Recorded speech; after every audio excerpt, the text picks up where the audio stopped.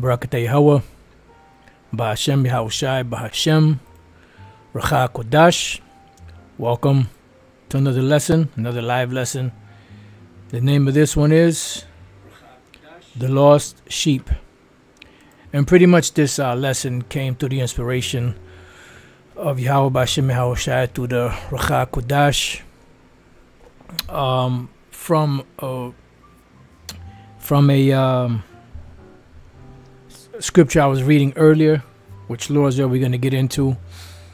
We're going to get into the pretty much you brothers that have been learning and watching, you already know the lost sheep. It's talking about the nation of Israel, the house of Israel, which, you know what, we'll start off with that verse. And I have a particular parable that I was reading earlier that kind of goes into that whole situation. And just before I got started, I actually was watching the up-and-coming elder Karatazar out of the Vegas camp. I watched his video, about our theology being biblical, which is correct. It is ethnic, but it is biblical, because you have Israelites out there that don't look like your typical Israelites. But when you check their lineage, it goes back to one of the tribes of the nation of Israel. So it's spiritual, but it's also ethnic or genealogical. But in these times, we can't trace lineage. It's not like in the ancient world where you had a lineage that you could go and trace it. This is why now everything is being done spiritually through faith. The Lord is gathering his elect by way of the word. So let's start off with that in Matthew 10, and then we'll build off of that. Matthew chapter 10 and verse 5.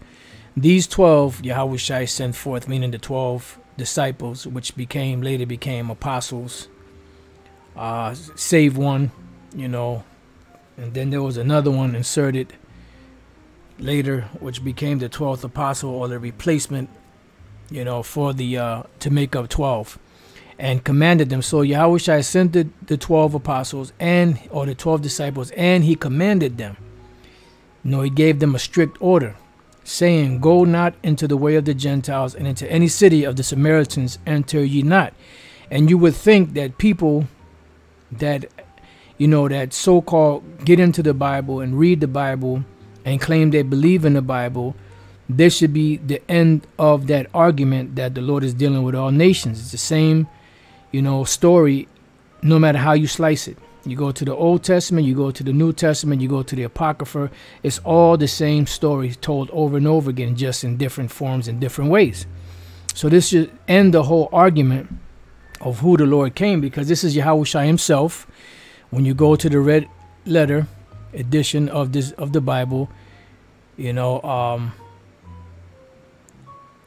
here it goes into the red. So this should be in red also. Yeah. Go not into the way of the Gentiles, and into any city of the Samaritans enter ye not. So this is, don't deal with the other nations, and don't go to those Samaritans. Why? Because among the Samaritans you had Israelites, but those they were mingled among the people, and some of them look like them. So you won't be able to discern who is an Israelite and who's not. But then he says, but go rather. So don't go to the nations, but go rather instead. Matter of fact, let's look up this word rather real quick. See what it says. But go rather. The word there is malan. Malan. It says more, to a greater degree, rather. Right. So rather, much, by far, rather, sooner, more willingly, more readily, sooner. So go rather. Instead of. So, but go rather to the what? To the lost sheep of the house of Israel. Right? It says, and as you go, preach, saying the kingdom of heaven is at hand. So this is who the message of the kingdom of heaven is for, the Israelites. Their vocab and them accuse us of not teaching or preaching the gospel, which we do teach and preach the gospel.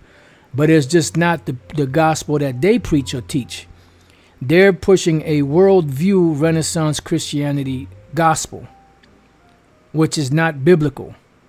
We're teaching the biblical gospel, which is the ministry of reconciliation. That's what the gospel is, because the word gospel means good news.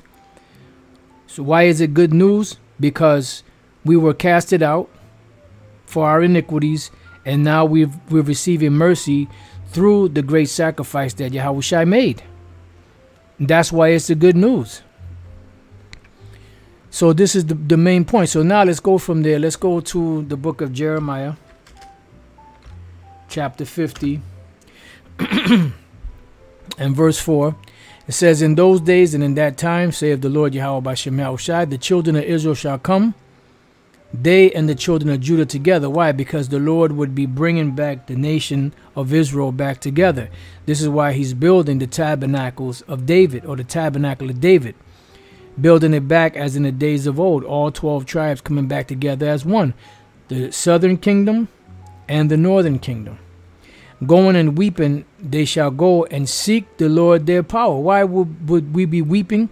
Because we fell away. So we had to what? Repent, to come back to the Lord in a penitent heart, in hopes of forgiveness and mercy, clemency from the Lord Yahweh B'Shem Yahushua through his son. They shall ask the way to Zion with their faces thitherward. Why? Because we forgot. We forgot our way. So we would have to go back, find out that we're Israelites, find out that we went off, be penitent for our evil, wicked ways, and then seek the Lord and find out the things that are well pleasing to him, saying, come and let us join ourselves to the Lord Yahweh B'Shem Yahushua in a perpetual covenant that shall not be forgotten. Right? Because the other covenant we couldn't keep, the first covenant.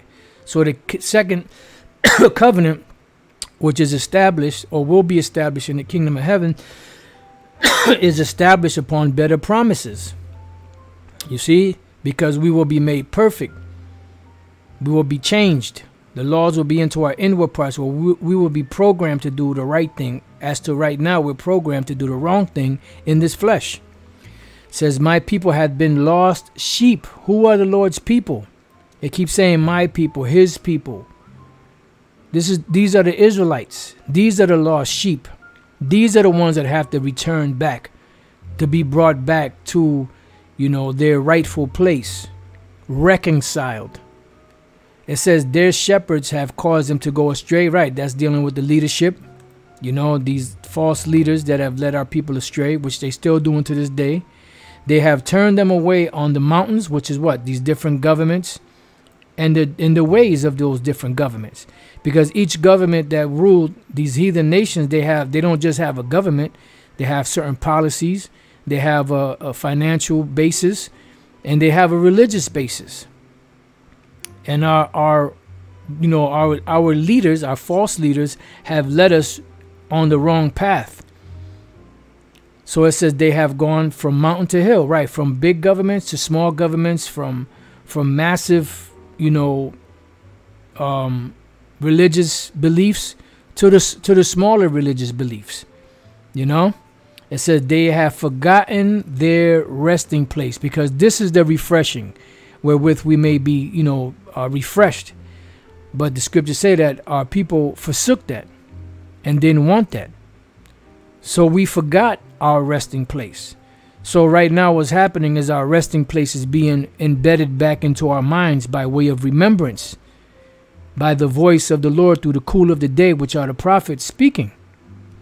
It says, all that found them have devoured them. Right. That's why we read in the book of Revelation 11 that the dead body shall lie in the street of the great city, which is spiritually called Sodom in Egypt, where also our Lord was crucified. It also said that they would not cause them to be, to be put into graves, meaning to be put at rest.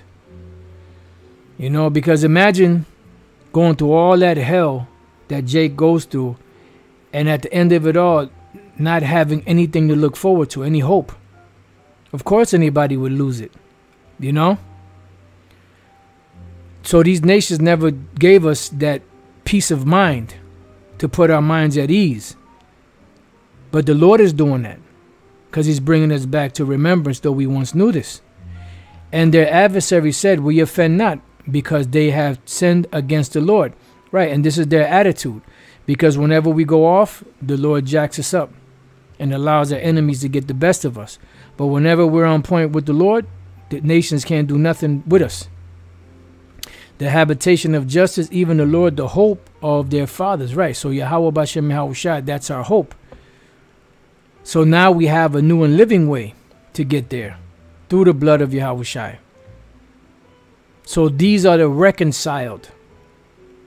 You know, the ones that are brought back, the converts, the returners.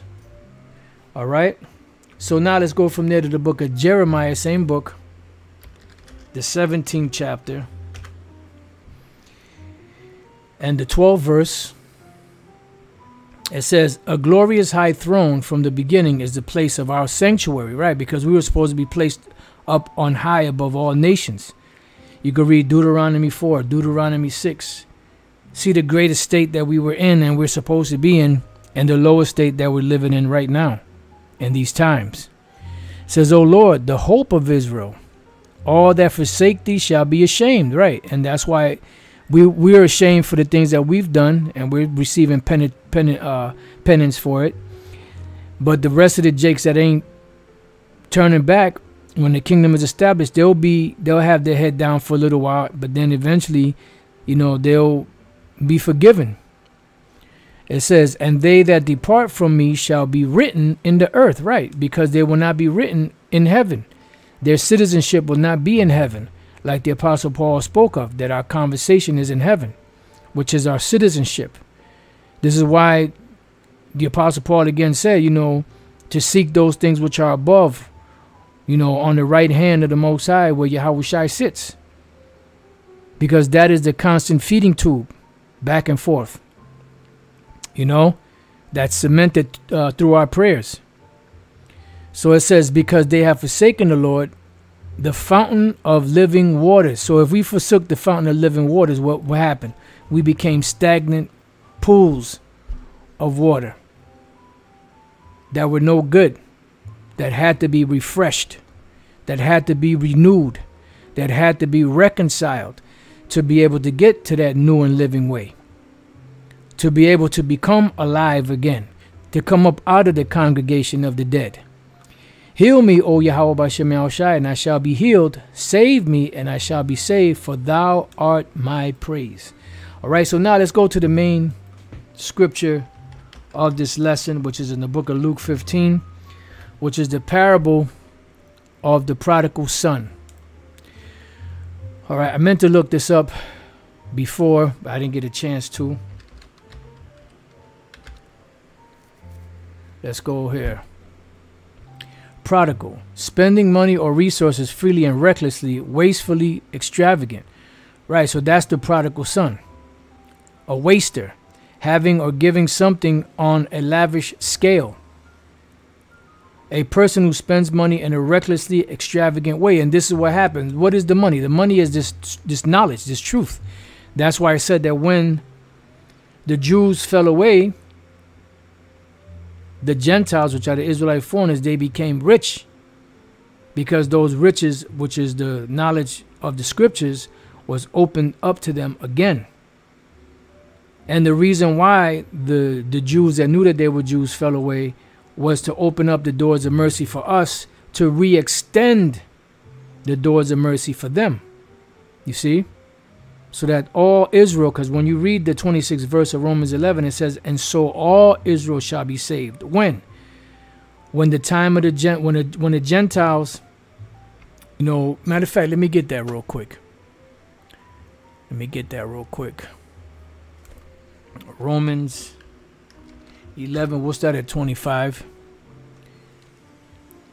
It says, for I would not, brethren, that you should be ignorant of this mystery, lest you should be wise in your own conceits, that blindness in part is happened to Israel, meaning the ones that knew that they were Israel, until the fullness of the Gentiles be come in, meaning until the Israelite foreigners, the elect from among them, were brought into it. Then you would have what? The full, complete amount. The floor would be sealed. And so all Israel shall be saved, right? So it's not talking about the actual heathens. It's talking about Israelites in a Gentile state of mind. And when these come out from among these nations and are joined back to the Lord, back to their rightful place, then all Israel shall be saved. As it is written, there shall come out of Zion the deliverer, and shall what? And shall turn away ungodliness from Jacob. These Gentiles being included, which are Israelites, because that's why Yahushua came, to turn ungodliness away from Jacob. So even just in these two verses is letting you know that it's only talking about the Israelites. You could receive it or not. All right, so let's go to Luke 15, and let's start at the 11th verse. That's where it starts. It says, the prodigal son. And he said, a certain man had two sons. I thought this was another parable. I didn't know it was the prodigal son. I thought it was another parable that I like to read from time to time, but it's this one, which this is also good. And the prodigal son, the waster, was pretty much those Israelites that wasted their money, which is what? This truth. On harlots, meaning what? On these other religions. Because what made us fall away? The worshiping of idols. That was the beginning of our fall. Let's go real quick to Wisdom of Solomon 14. I'm not sure the exact verse. Right here, 12. For the devising of idols was the beginning of spiritual fornication. Meaning what? Harlotry, idolatry.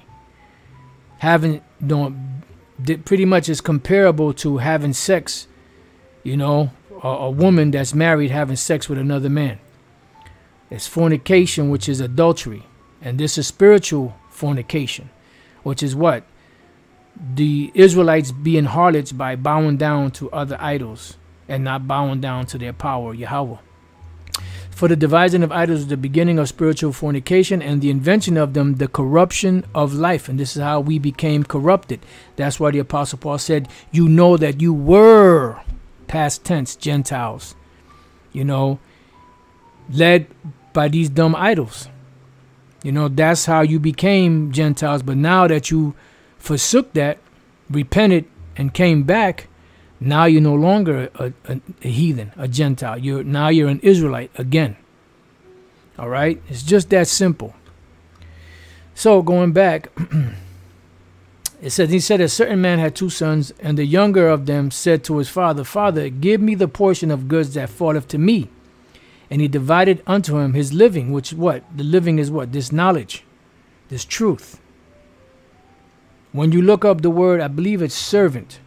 It goes into the word oikonomia, which goes back to the word economy, which means what? House management.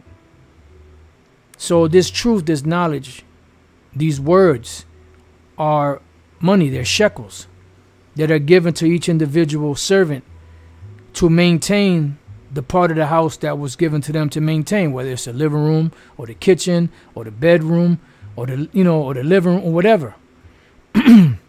Whatever portion was given was for the upkeep of that particular part of the house. And some were given supervision of the whole house. You see? So he divided unto him his living, and not many days after, the younger son gathered all together. Now this, I equate this to the older son being the southern kingdom and the younger son being the northern kingdom. Ephraim and the other tribes, because remember, there was a separation between the tribes. And when you look at the history of the kings of Judah and the kings of Israel, some of the kings of Judah were wicked, but some of them were righteous. Like you had Jehoshaphat, you had Hezekiah, you had Josiah. They were righteous kings. But then you had Ahab, which was a wicked king, and others. But then among the kings of Israel, all of them were wicked. Not one of them was righteous. From Jeroboam all the way down to Hoshea. They were all wicked. And what happened? The Lord removed them. So he took away their substance. He took away their living. Because they were mingling themselves with the nations. What did Jeroboam do? He set up 2 calves, one in Bethel and the other in Dan, so that Jake wouldn't have to go, the rest of the tribes wouldn't have to go to Jerusalem, because he was afraid that they would link up back with Rehoboam, even though some of them went back. And then what he did was he set up of the lowest of the people to be priests, which only was supposed to be given to the Levites. So the kingdom of Israel was supremely wicked. So we wasted our living, and what happened? End up falling away. We're led into captivity into Assyria. We were the first of the 2 kingdoms to be led into captivity under the Assyrian Empire. It says, and took his journey into a far country. See? And then eventually what happened? We were brought first and foremost to Assyria. And from Assyria, what happened? We came all the way to the so-called Americas. Let's go to 2nd Ezra chapter 13. It's going to read a couple of verses there. Start at 39. It says, and whereas I saw that he gathered another peaceable multitude unto him, and this is in the latter days that this peaceable multitude is being gathered together, and that's all the tribes being gathered together, like we read in Jeremiah, the 50th chapter, where Judah and Ephraim, or Judah and Israel, were coming back together to seek the Lord our power. It says, those are the 10 tribes which were carried away prisoners out of their own land in the time of Hosea the king, whom Shalmaneser, which was Shalmaneser the 5th, the Assyrian king, the king of Assyria, led away captive, and he carried them over the waters, and so came they into another land. And what was this other land? This other land was Assyria. All right. It says, but they took this counsel among themselves. But while we were there, we sat down in a powwow, in a huddle, that they would leave the multitude of the heathen and go forth into a further country where never mankind dwelt. So this further country where never mankind dwelt is what? The so-called Americas. Because you have something called the known world. Those areas around the Caucasus Mountains, Armenia, Turkey, Rome, all of those lands where people knew of those lands. They were inhabiting those lands. When the sons of Noah were separated after they started to multiply, all those regions there they dwelt in those regions. So it's not talking about any place over there. It was talking about this side of the world. And how did they know to come over here? Because of King Solomon. King Solomon had a navy. Then you had Hiram, which was a Canaanite. Hiram had a navy that were experts in the sea. They were known as the Sidonians. Those Sidonians they were expert navigators. They knew about the seas. They knew how to maneuver and ride the different currents to go to different parts of the world. And the main thing they brought from this side was what? Precious trees, peacocks, which are really turkeys, because I believe actual peacocks are native to India, if I'm not mistaken, or Pakistan, one of those places. But when you look into the word peacock, it goes into a word called galopavo, which the word galopavo or pavo is turkey. Turkeys are native to the Americas. So they were bringing back exotic animals, precious wood, different, gold, silver, different precious metals, precious stones, bringing them back over there. So our forefathers already knew about that. That's why they took the counsel to go to this further country. And what they did was they entered into the Euphrates, because they know that there were currents to lead to this side of the world. And the Lord said that when they came over to this side of the world, matter of fact, that they might keep their statutes, which they never kept in their own land, and they entered into Euphrates by the narrow places of the river. Now you have these individuals that say, well, it never says ships there. Yeah, but then why does it say this? For the Most High then showed signs for them and held still the flood till they were passed over. Passed over what? These waters, these rivers. Because when they got up into the Euphrates River. The Euphrates River dumps out into the Persian Gulf. The Persian Gulf dumps out into the Indian Ocean. When you hit the Indian Ocean, you can either go to the west or you could go to the east. If you follow along if you keep on going down the Indian Ocean, it leads you around the Horn of Africa, which leads you into the Atlantic Ocean. When you look at a map of the world and you look at the different currents of the seas, which Elder Apostle Gabar has gone over this. He actually did a lesson on this years ago. There, you look at the currents and they show you how those currents work. Certain currents they go one way, others they go a different way. So what the Lord said was he held still the flood till they were passed over. In other words, he held back all of those cyclones and hurricanes and storms that could have destroyed them, but he allowed them safe passage over to this side of the world. And the place where they ended up at, which most people did, was on the Horn of Brazil, because it sticks out. And then you look at the currents lead right up into it. And from there they migrated, up north, Central America to the islands, further south, up into Canada. And that's where they remained unto the last days. It says, for through that country, there was a great way to go, namely of a year and a half. Right. So to get here, there was a year and a half to get here. When you do the research in, I believe that's Kings, the book of First Kings, and also the book of Chronicles, I believe it is. It tells you that every year the navy of Solomon and Hiram and them, they would bring, every 3 years they would bring goods, because it took a year and a half to get there and a year and a half to get back. All right.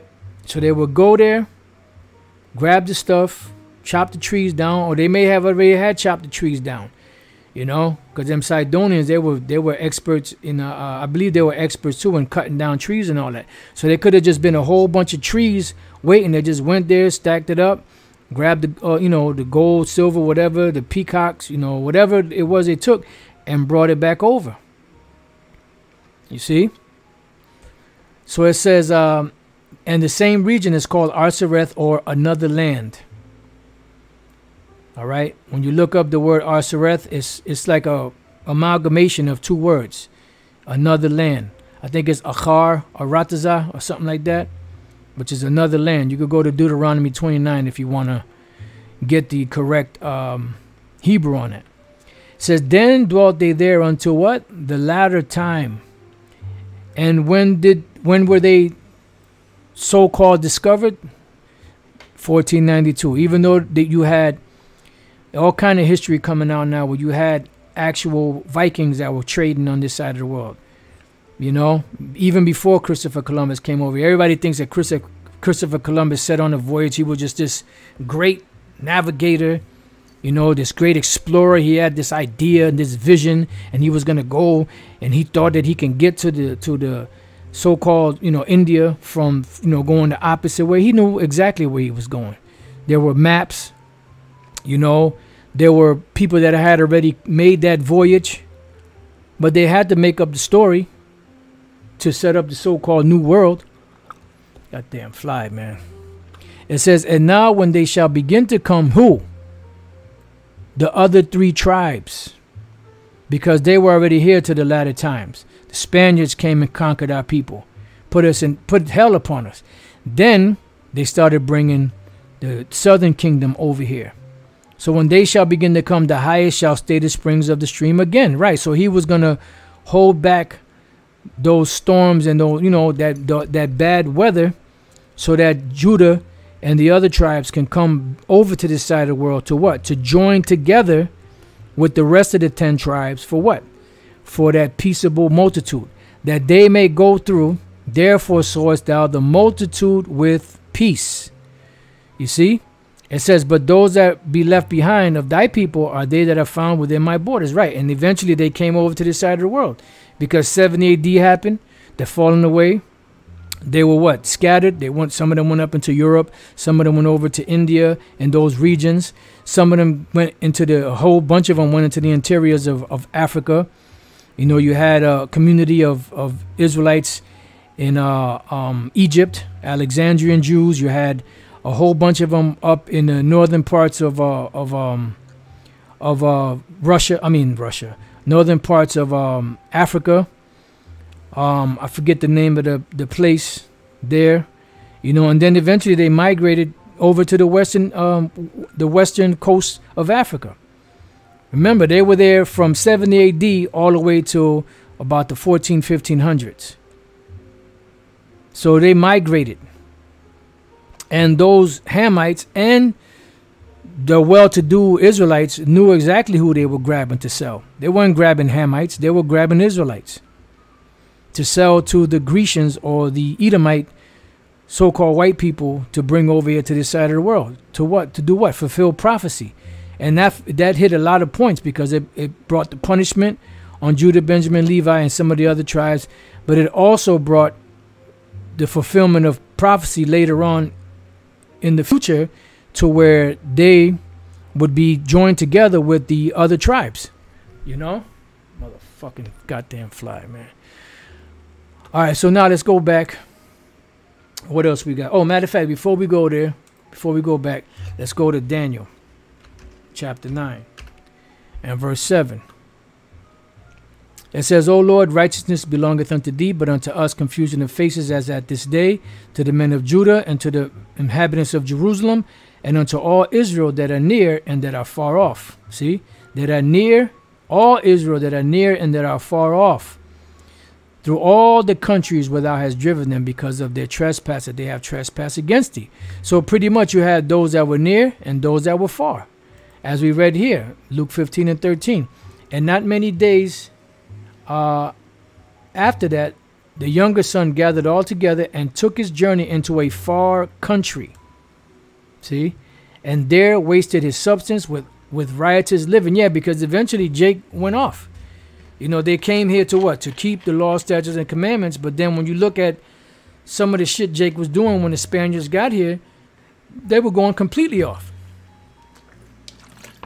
The tribe of Issachar was committing human sacrifice. You know, they were bowing down to idols, you know, the tribes. And that's where the Lord brought such a horrible judgment upon our people out here. By these goddamn Spaniards. And then later, you know, you had the British, you had the Dutch, the Portuguese, so on and so forth. It says, and there wasted his substance with riotous living. Yeah, because Jake started going totally off.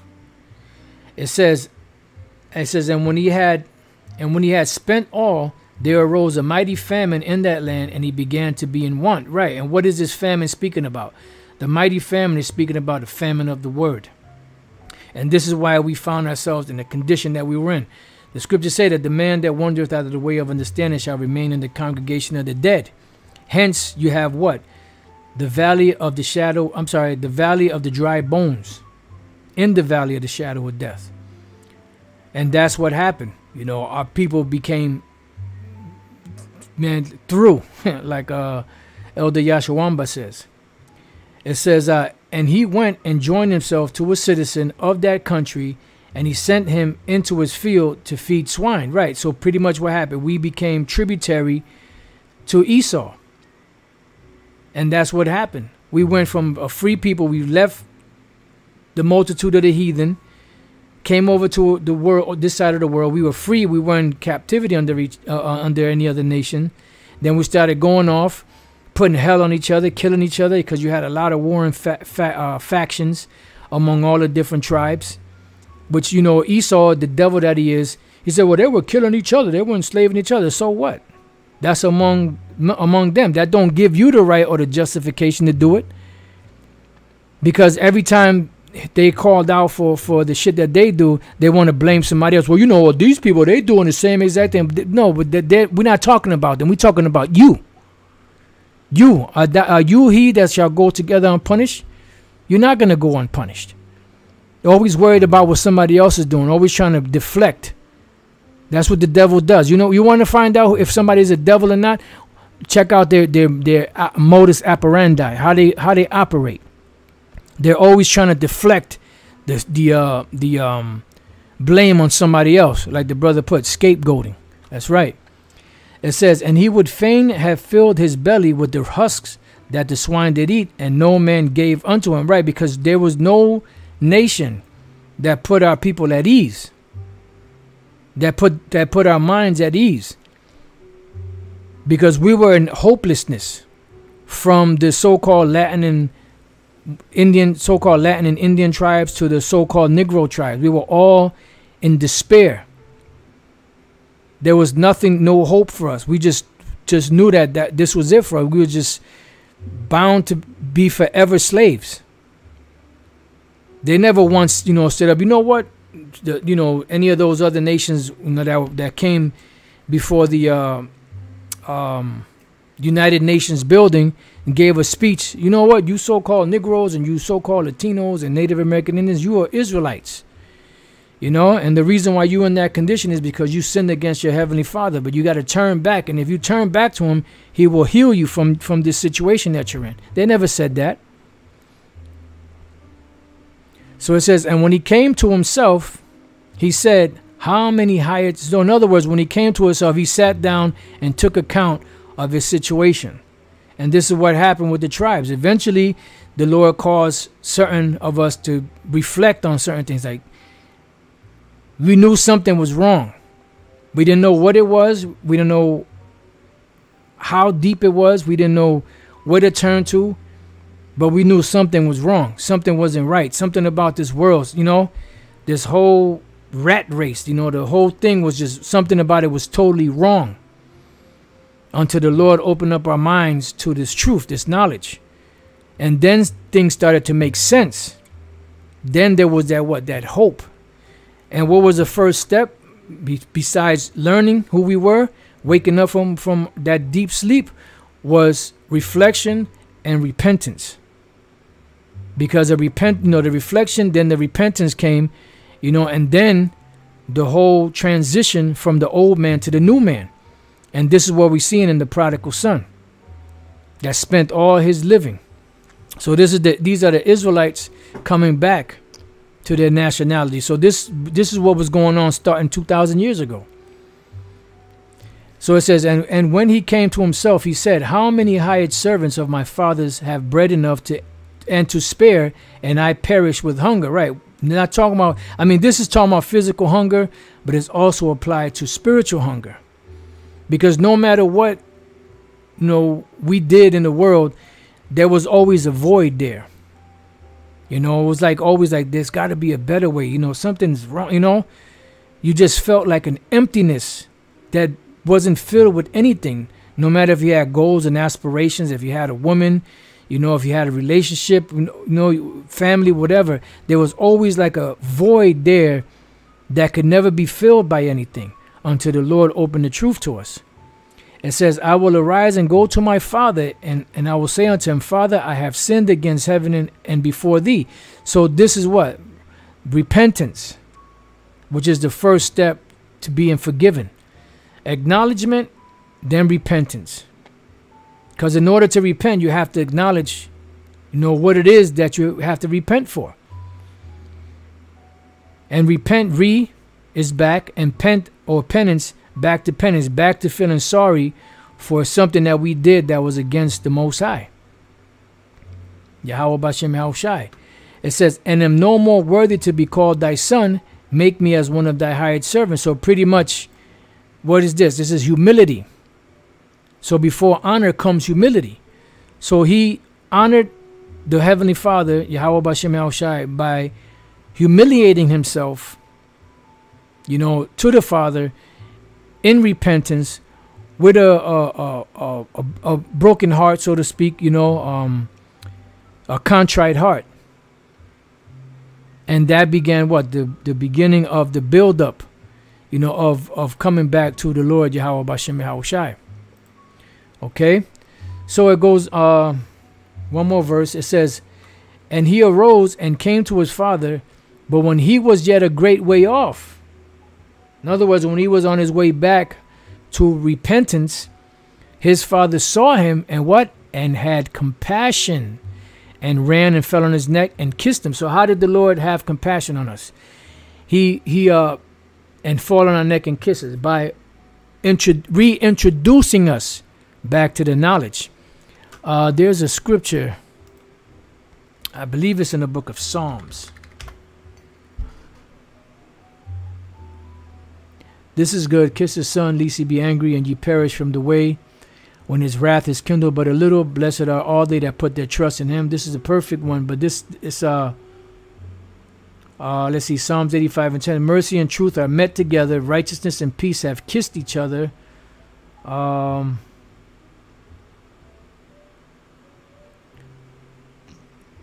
damn, man. Well, this is good. Songs of Solomon 1 and 2. Let him kiss me with the kisses of his mouth, for thy love is better than wine. Right. This is dealing with the knowledge. Matter of fact, let me get those two precepts. Let me go to Songs of Solomon 1. Start at the first verse. It says, the Song of Songs, which is Solomon's. This should end the argument. Oh, you know, there was a woman that wrote that. No, King Solomon wrote it. The Song of Songs, which is Solomon's. All right. This is his writings, you know, and he wrote it in a poetic fashion, dealing with the Most High, dealing with truth. It says, let him kiss me with the kisses of his mouth, for thy love is better than wine. And you have some fruit cake, you know, read this and say, yeah, you know, oh man, thinking about kissing some hairy ass man with the fucking slob coming off. Ugh, you know, I can't even finish the sentence. Let him kiss me with the kisses of his mouth, for thy love is better than wine. This is dealing with this knowledge. All right, being kissed by this knowledge. Matter of fact, let me type in the word kissed. Let me just go to Songs of Solomon 8 and 1. Okay, we can start at 1. Let me just type in, instead of kisses, let me write, or kiss, let me write kissed. All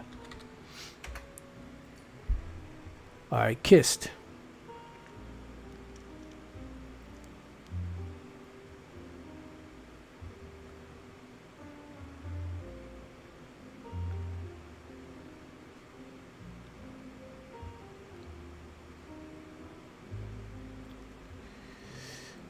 Okay, now.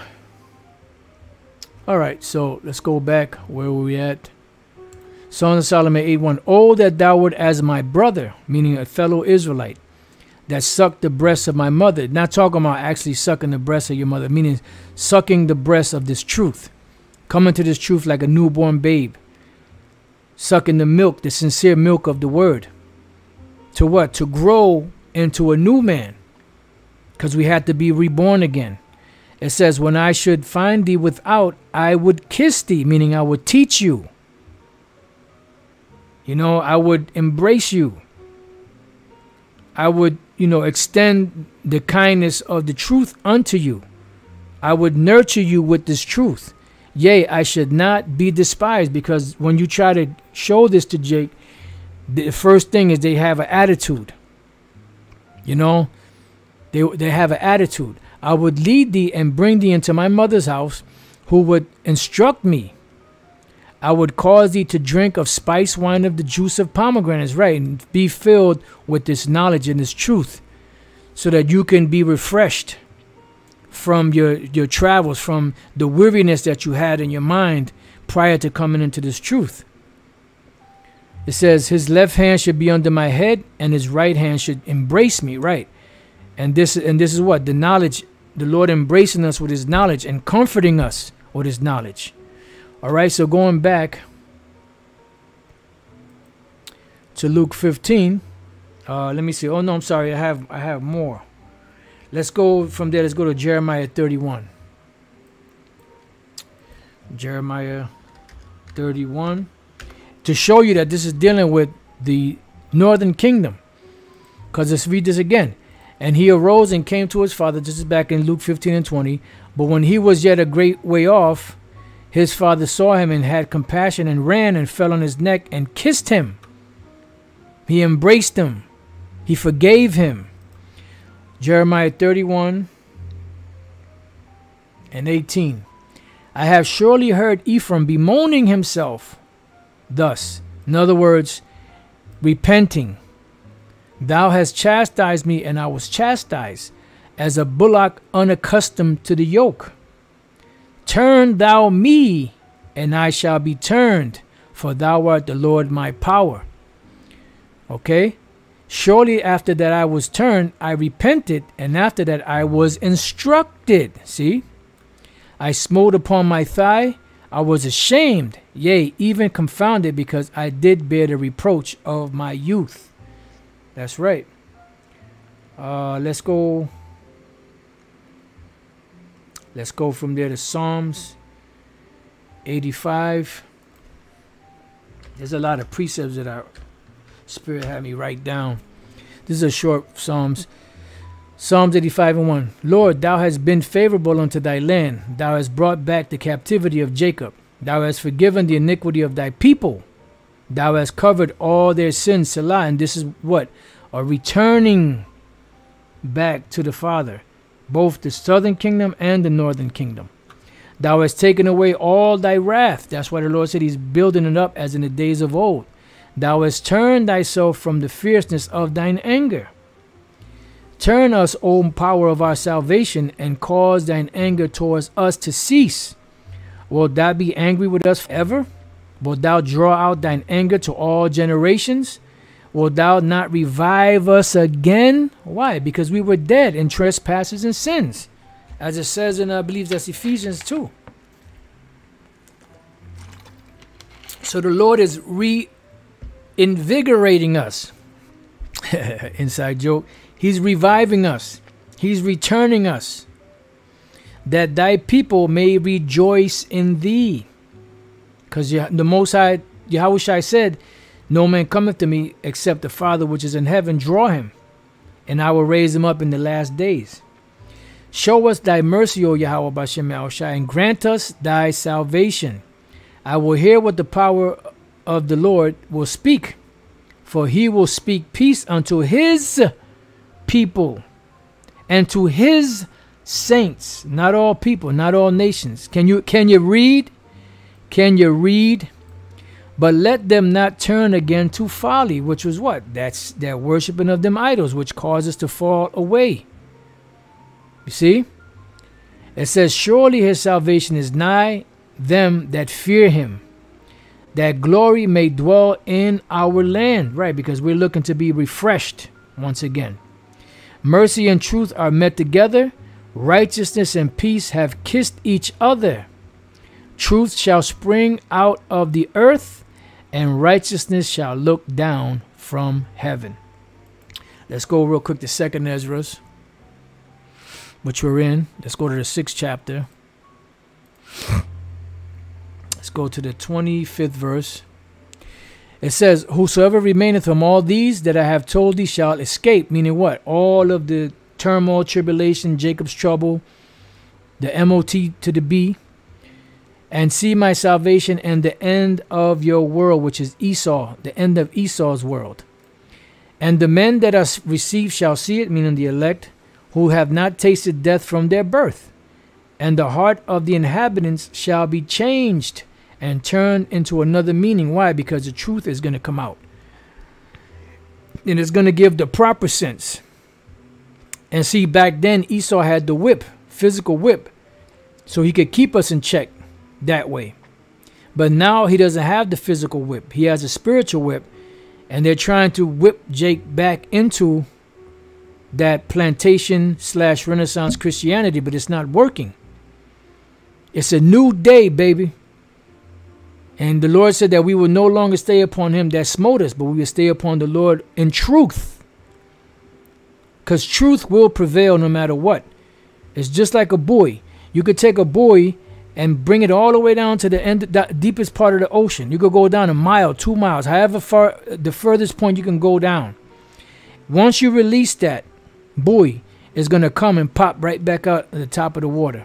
That's how truth is. You can cover it, you can smear it, you can plaster it, you could chain it down, you can put stones on top of it, boulders on top of it, you can put a mountain on it, but eventually it's going to break through all of that and come and pop back up on top.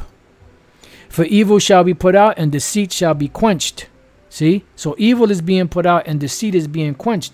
So the power of deception that they had, they ain't working no more. Their lies ain't working now. As for faith, it shall flourish. Corruption shall be overcome, and the truth, which hath been so long without fruit, shall be declared. Right. And this is what's going on right now. The truth is being declared. It's being made clear. All right, so let's see what else we got. Got a lot of precepts here. I'm going to try to get through some of them. I may not be able to hit them all because it's a lot. Let's see, Isaiah chapter 45 and verse 8. It says, drop down, ye heavens, from above, and let the skies pour down righteousness. Let the earth open, and let them bring forth salvation, and let righteousness spring up together. I, the Lord, have created it. So we're seeing righteousness once again flourish, the truth flourishing, popping up everywhere. The Lord's doctrine dropping down like dew everywhere, and it's marinating in the minds of the Israelites, because the earth shall be filled with the knowledge of the Lord. So, like it for 1 minute.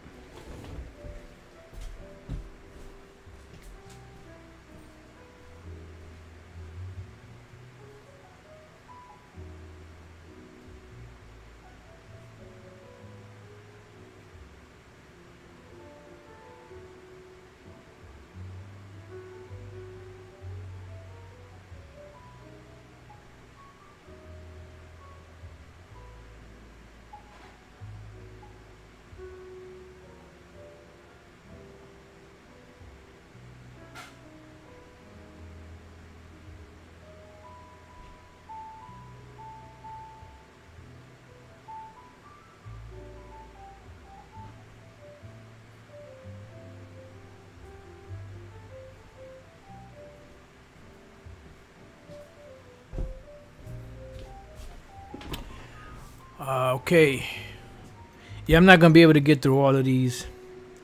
So, Lord's will I do a part 2. The Spirit allows, because there's a lot of precepts here. So, I'm going to hit a couple more and then close out the lesson. This is back in Psalms 85. Let's go back. Psalms 85 and 12. Yea, the Lord shall give that which is good, and our land shall yield her increase. Righteousness shall go before him, and shall set us in the way of his steps. Now let's just go to the next chapter, the first 2 verses. Psalms 86, 1 and 2. Bow down thine ear, O Lord, hear me, for I am poor and needy. Preserve my soul, for I am holy. O thou my power, save thy servant that trusteth in thee. And when you look up this word holy, in the red Bible that we have, that some of you brothers have also, the margin and the precept says, one whom thou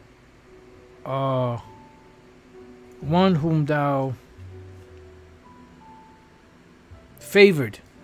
One whom thou favored. The holy, because the holy are favored. Why? Because they are the elect. They will be delivered. So in the margin, it says, one whom thou favored. In other words, the holy ones. All right, which are what? The elect of the nation of Israel. Let's go to Lamentation 5 and 19. It says, Thou, O Lord, remainest forever, thy throne from generation to generation. Wherefore dost thou forget us forever and forsake us so long time? Yeah. So please deliver us soon. Turn thou us unto thee, O Lord, and we shall be turned. Renew our days as of old. That's why I said he's building the tabernacles of David. So we're being brought back from that riotous living, that riotous spending, that prodigal son spirit, returning back to our power. Let's see what else we got. Let me read this one more here, and then we'll go back to Luke. I'm sorry, yeah, back to Luke. and try to finish there. All right, so let's go from there to back to Jeremiah 31. And we'll read 19 to 21. It says, surely after that I was turned, I repented. After that I was instructed, I smote upon my thigh. I was ashamed, yea, even confounded, because I did bear the reproach of my youth. Is Ephraim my dear son? Is he a pleasant child? For since I spake against him, I do earnestly remember him still. See? Therefore my bowels are troubled for him. I will surely have mercy upon him, saith the Lord Yahweh Bashem Yahushai. So this is the younger son, the prodigal son. Set thee up waymarks, make thee high heaps, set thine heart toward the highway. Yeah, this is the truth, because we were walking down the wrong way. Even the way which thou wentest, turn again, O virgin of Israel, turn again to thy cities. So we're being turned again back to our prospective tribes. All right, so like I said, Lord's will, I can do a part 2 to this. Let's just go back to Luke 15. Let's see, where did we leave off at? All right, let's go to 21. And the son said unto him, Father, I have sinned against heaven and in thy sight, and am no more worthy to be called thy son. But the father said to his servants, bring forth the best robe and put it on him, and put a ring on his hand and shoes on his feet. Right, shod with the preparation of the gospel. And there's joy in heaven over one sinner, of the angels over one sinner that turneth from his evil ways. And bring hither the fatted calf, and kill it, and let us eat and be merry. For this my son was dead, and is alive again. He was lost, and is found. And they began to be merry, right? So this is going into the whole, being brought back out of that darkness. This could be applied to the Gentiles, which are Israelite foreigners. It could be applied to the southern kingdom. It could be applied to the northern kingdom, and it could be applied to the whole nation in general. But every time I read this story, it reminds me of, Judah and Ephraim being broken apart, and Ephraim being the first ones to fall and being brought back into the favor of Yahweh Bashem Yahushai. So Lord's will, I could do like a part 2. I got a few other precepts, a few other points we could go into. You could read the rest of the chapter to get the rest of the story, or the rest of the parable. So with that, I pray that you brothers and few sisters have been edified. Yes, I said few sisters. To the next time I say shalom.